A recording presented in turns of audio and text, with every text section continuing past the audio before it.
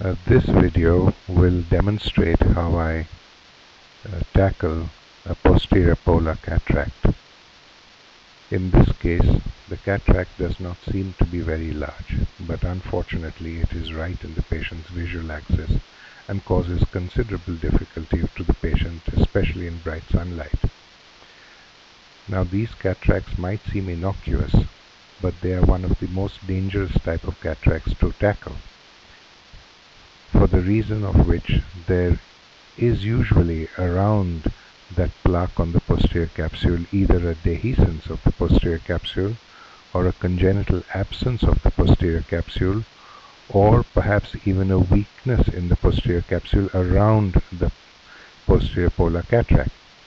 So taking these things into account, one has to modify one's technique such that a posterior capsule blowout, whilst always a possibility, has to be guarded against. Now here we do the capsulorhexis much as we do a normal capsulorhexis. There is no change to technique, or there is no need to change for any safety reasons. It is better that the capsulorhexis is a little larger than smaller, because here we don't want any hydrostatic pressure building up in the bag of the capsule whilst hydrodissecting. Hydrodissecting actually is the wrong word. We do not hydrodissect here, we hydrodelineate, in that we go into the nucleus and inject so that we separate the nucleus from the epinucleus. We do not inject, we do not hydrodissect, that is, we do not separate the capsule from the epinucleus or the epinucleus from the capsule, because if we do that, we run a high risk of the posterior capsule blowing out due to the inherent weakness of the capsule in or around the posterior polar cataract. Now here we go into the nucleus, we withdraw a little bit and only then inject. As you can see, the nucleus is well hydrodelineated. A bit of the pole has popped up obligingly into the anterior chamber, and we now aspirate, largely aspirate, rather than phaco the lens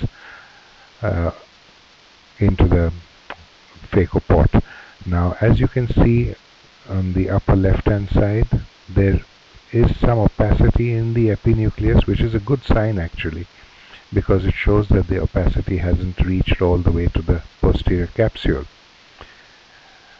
Whilst aspirating, here we actually visco-express the subincisional cortex out of the subincisional area and then bring it into the center of the field for aspiration by the phaco handpiece.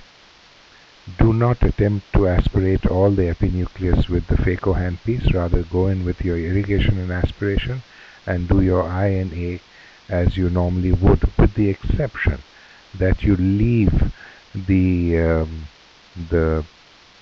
area around the posterior polar cataract for the last, because we still assume that there is weakness in that area, and you clear all the peripheral cortex before you clear that cortex, assuming that that is an area where posterior capsule rupture could occur.